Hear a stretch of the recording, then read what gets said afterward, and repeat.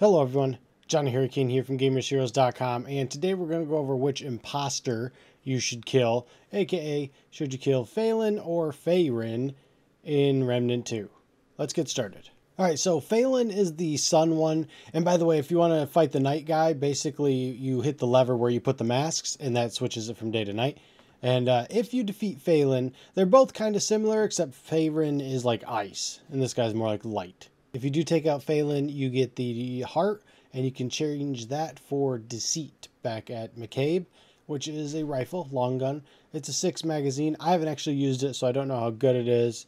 But the other option is to defeat Faerin, which again, to get Faerin, you need to use the switch near the masks, where you put the masks, and that will make it nighttime, and then you fight with Faerin. He seems a little bit more crazy.